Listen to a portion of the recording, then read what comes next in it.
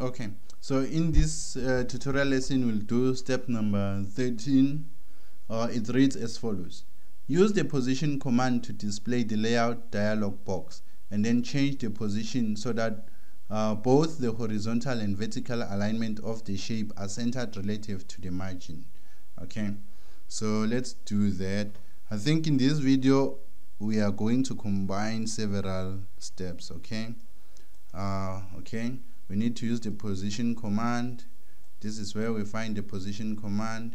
Then alignment must be centered relative to margin. Select margin, centered relative to margin.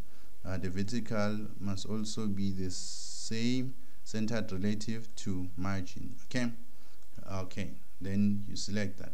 So after doing that, let's see what's expected from us. Okay, we're basically done with step number 13.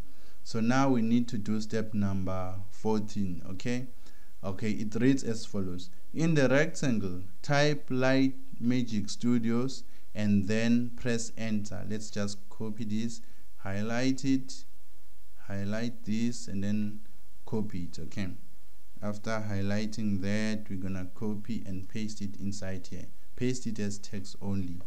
Okay, then we go back to the instructions file. Let's highlight what we have done so far. We've already done this. We've already done this. Now it says that we need to type capturing your memories. Okay, we're just gonna copy this like we normally do. Okay, copy this and then we paste it there.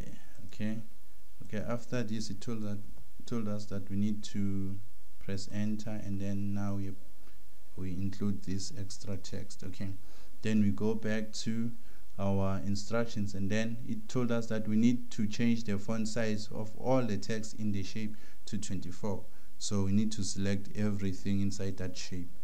Okay, we select this and change. We go back to the home tab, change this to 24. Okay, then click enter.